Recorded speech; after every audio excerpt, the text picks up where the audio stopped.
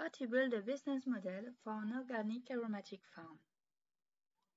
We will base our reflection on the business model Canva, which is a tool invented by the Swiss businessman Alexander Osterwalder.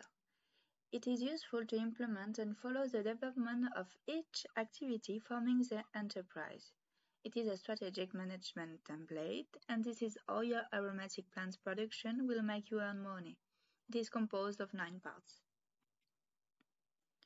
First, activities. We are talking about all activities of production and product transformation. It depends on which kind of aromatic plant you will plant. Partners. These are all the external allies of the farm through which you can evolve and improve your offer.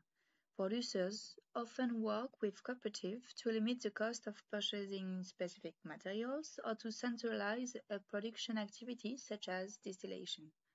This globally concerns all partners who will transform your production into a finished product, for instance, perfumers. Aromatic and medicinal plants are used in aromatherapy, medicine, homeopathy, in the food or fragrance industry. Key resources. These are all material means, furniture, equipment, vehicles, immaterial, competence, expertise, database, people and finance that the company must bring together to produce. In case of this type of production, it is linked with the purchase of specific equipment. This also considers the labor forces. Value proposition. Value propositions are services and products developed to meet customers' needs. It's important to know what makes you different compared to other producers.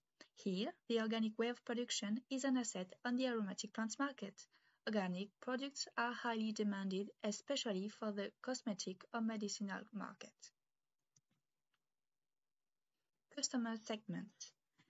In your business model, you have to start with knowing your customers. It is very important to know the different segments they belong to in order to offer them a product that suits them. Don't forget that customers will come to you attracted by the organic label and with strong demands in terms of quality. Customer relationships. This section describes the type of relationship that a company has with its customer segments. This is beyond the product sold, for example, ensuring the loyalty of your customers, acquiring new ones, or facilitating the act of purchase. Channels. In this component, you will have to ask yourself where your product will be sold, whether this sale will be made directly or not, in a local network or not. You also need to ask yourself how customers will know about your offer. That's why identifying your customer segment is important. Also keep in mind that the organic market has its own sales channels, such as specialized shopper market. Cost. It is necessary to assess all the costs for the proper functioning of the activity described. In the context of this production, we will distinguish the cost at the implantation of the production, soil preparation, buying your plants, planting, and the cost after, fertilize, weed, harvest, or transform. There are also costs linked with the organic way of production, such as certification. And finally, income.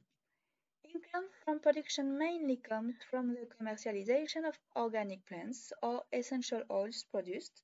Moreover, agrotourism is a new way for producers to add value to their work and production. It's also a profitable way to communicate about your product. Also, don't forget that organic agriculture is often subsidized, which increases its total gross product.